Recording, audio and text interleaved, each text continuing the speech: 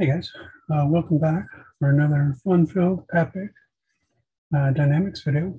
We're in block 13.2, talking about the conservation of energy, and here we have an orbit example.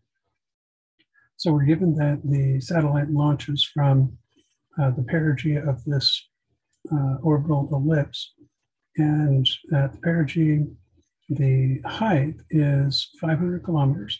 It is launched at 36,900 kilometers per hour. And we are asked to find the max altitude, the height at the apogee at point A. And then the second part, they want the max error in trajectory if the minimum height is 200 kilometers per hour. So when we derived the equations for potential energy, we didn't cover the big gravity equation, and it's pretty straightforward. Since 2 is actually down here, down there, a little closer to it. So it's just minus big G, big M, little m over R, and that is the potential energy for due to gravity. So our equation is Tp plus Vp equals Ta plus Va, right? We just substitute our values in for these. So we have 1/2 mVp squared minus Gmm over R equals 1/2 mVa squared minus Gmm over R. And let's see, this is Rp, this is Ra. Okay, the masses all cancel because there's a mass in every term. And we'll just collect like terms. So 1/2 of Vp squared minus Va squared is equal to, say, Gm times 1 over Rp minus 1 over Ra. Okay, and in this problem, in this equation right here, we have two unknowns, right? We have the velocity at the apogee and the radius of the apogee. And, you know, keep in mind that the radius and the height are not the same thing. We'll get to that. So we need to get this Va out. And what we can do is we can use the conservation of momentum, right? So here, let's put a star here. We'll say Rp Vp equals Ra Va, where we drop the masses because they showed up in both equations. And this allows us to find this relation, Va equals Vp, Rp over Ra. Right? And we'll substitute that in here. And so that gives us 1/2 and Vp squared minus Vp squared. Here this is going to be Rp over Ra squared. And that's going to equal, and I'm going to go ahead and move the 1/2 over, so that's going to be 2, and Gm equals Gr squared, and we know G and we know R, so we use those, so Gr squared. And over here, rather than recently, we just factor the Vp squared out. So this ends up being minus, and then this is Vp squared. And if we factor out the Rp here, the Rp, then we get 1 minus Rp over Ra. Okay, and finally, we can move the Vp squared over here. Okay, and we get this relationship. Now, this is a difference of squares, right? And if we expand it, then we get 1 minus RP over RA times 1 plus RP over RA is equal to this. And for the time being, let's just call this, we'll call this phi, right? So we'll just call this phi and we'll come back to it. Equals phi times 1 minus RP over RA. Okay, so this and this cancel, right? And we get 1 plus, you can see it 1 plus RP over RA equals phi. And so if we solve this for RA, then we're subtracting 1, and that gives us RP over RA equals phi minus 1. And so then RA is going to be equal to RP over phi minus 1. So let's find out what phi minus 1 is. And because we're given RP, we can find RP very quickly. So let's see that. Let's find RP and we'll find phi. Okay, so RP is what it is R. So 6.37 times 10 to the 6th. I use E calculator speed because it's faster. Plus, and then this is 500.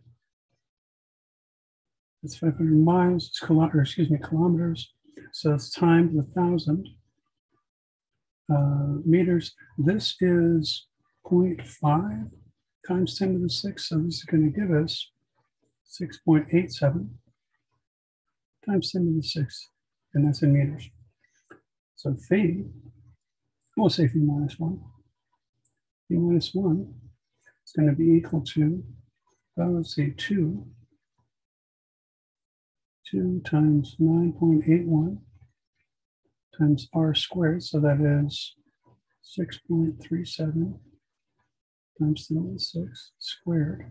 That's going to be over VP squared RP squared. So VP squared is this squared. So 10,250 squared times RP. And RP is right here, 6.87 times 10 to the 6th. That's going to be minus 1. And that's going to give us 0.10299. All right, so we have RP and we have phi minus 1. So RA is equal to 6.87 times 10 to the 6th divided by 0.10299, which is equal to 66.7 times 10 to the 6th. This is RA. So again, we're interested in HA. So HA is equal to RA minus R.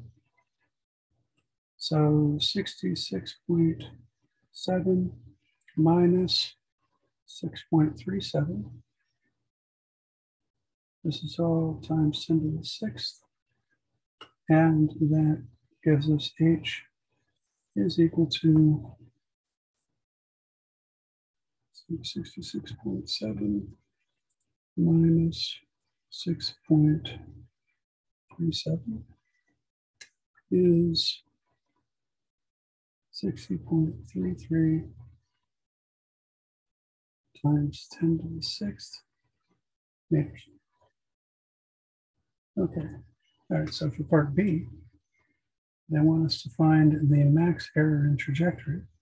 And so here what we do is B, we'll say H min equals 200, and we want the max error in trajectory. So that's going to be an angle. And so what it is, the schematic of this looks like this. So if this is our planet, there, then go into point P. This is our orbit trajectory. We'll say orbit. Okay, so we need two reference points. We'll go with P because it's well defined. Say this is P, and this is our trajectory. So we need, there's an angle right here. We usually don't use it because we consider the angle of our tangential to be 90 degrees at all times, but it's actually here, this conservation equation expands, and I'll show you in just a second how that works. So here, if we call this point 0, this is our trajectory here. This right here is our angle in question. And so by the conservation of energy, or excuse me, the conservation of momentum, this guy here, when it's angular, we can say R P VP sine theta naught is equal to this. And here we get our R is at its minimum and our V is at its maximum, right? So we are closest to the planet and moving along the fastest.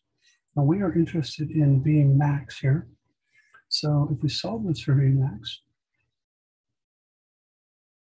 then that is RP over R min times VP times the sine of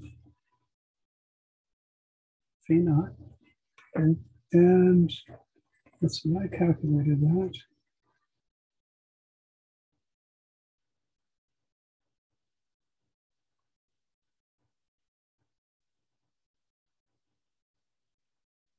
It is V max here is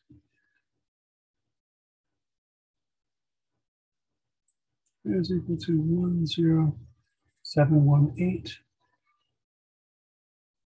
times sine of V naught, and right, so that would be in meters per second.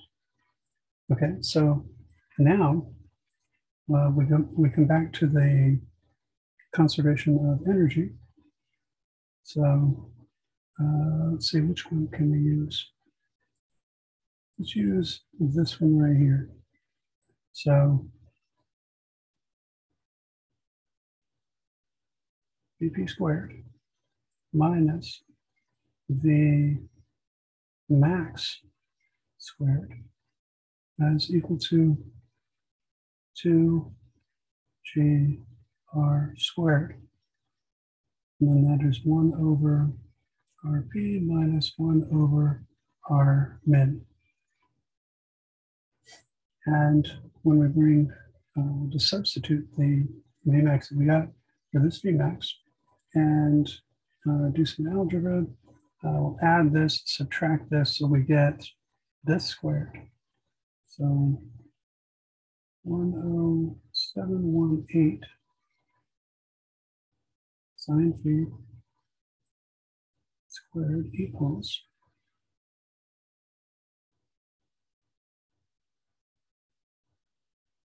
p squared max, excuse me, p squared p minus 2gr 1 over rp minus 1 over r min. Okay, we'll go through the same process we did over here. I will divide out the square here. This will be divided, and then we take the inverse sign, and that ends up giving us that this is plus or minus 11.5 degrees. So this is our max allowable error in there.